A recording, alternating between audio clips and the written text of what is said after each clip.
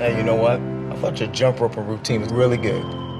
In the movie War Room, Tony and Elizabeth Jordan appear to have it all. They both have great jobs, they live in a beautiful home, and they have a loving young daughter. But things aren't exactly as they seem. Tony, you should go see her practice tomorrow. I'm out of town this week. When were you going to tell me? I just did. While Tony is consumed with professional success, Elizabeth is worried she's watching their marriage begin to crumble. It's only when that worried wife meets a new real estate client by the name of Miss Clara that life takes an unexpected turn. This is my favorite place in this house. I call it my war room. You wrote prayers for each area of your life. Prayer strategy.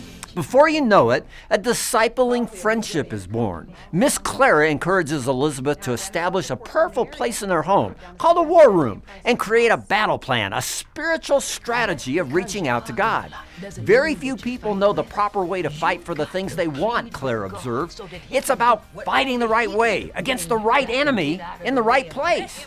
And with a husband who's eyeing another woman, learning that couldn't come at a better time. You need to do your fighting in prayer. This is the latest Kendrick Brothers film, the guys behind Fireproof and Courageous, and it effectively models what it really looks like to create space for prayer in our lives amid the struggles of the world that's around us.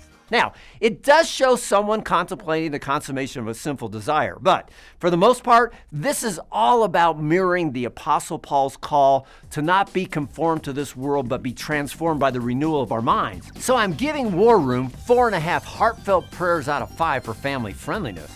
For a full detailed review, visit us at PluggedIn.com. Plugging you into the movies, I'm Bob Waliszewski for Focus on the Family's Plugged In Movie Review.